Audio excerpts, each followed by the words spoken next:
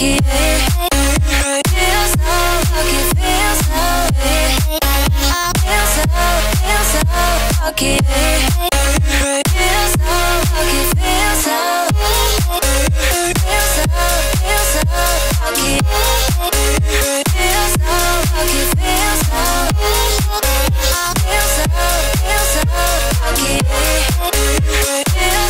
lucky, feel so lucky.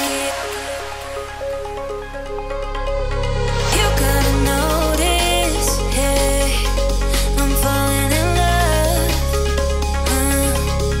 You're feeling something, yeah. Great shimmy by her, right sort of service. Oh, it's beautiful. Lindsey Horan capping what has been a spectacular show with a goal, and the US lead 6-0. From that 90-minute audition in midfield for Horan was a goal, and we know that given this look, she's gonna put that away. This is a finisher. Seen her do it at PSG. We've seen her do it with Youth Nest when she gets in front of goal. And what a first international.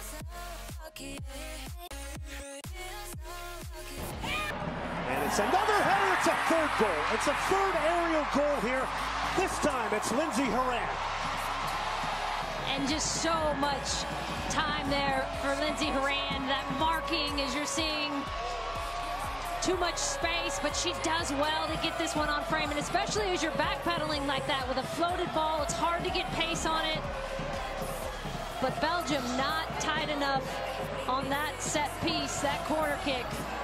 And Horan punishing them for it. Comes back to Horan. She tees it out. Horan with a goal. It's 5-0 US. Look at how central they are, just filtered inside. Compact defense there. Lindsey Horan has the awareness to try to bend that one. Julie Ertz first has a go. You know, this is something they had to talk about at halftime. And then Horan just curls that one in. Barron can't get anything on it. No deflection, no pressures there close enough to deflect it. 5-0 US. Driven by Mewis. Horan, and she got it. Right over Naylor. 1-0 US. Well, this is just a great ball in by Sam Mewis. Great trajectory on it. And then Lindsey Horan with the awareness that Naylor is off her line. Just doinks that, redirects it over and down. And Naylor can't do anything about it. Poor positioning in that moment from Naylor.